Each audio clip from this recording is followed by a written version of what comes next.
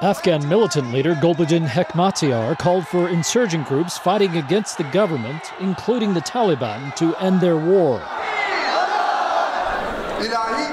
Speaking to a rally of supporters at the Ghazi Stadium in Kabul on May 5th, the man known as the Butcher of Kabul said the country now needs peace.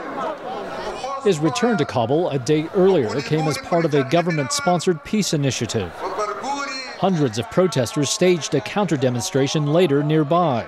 They were demanding justice for victims of Hekmatyar's Hezb-e Islami group, which was responsible for some of the deadliest violence in the civil war that engulfed Afghanistan in the 1990s.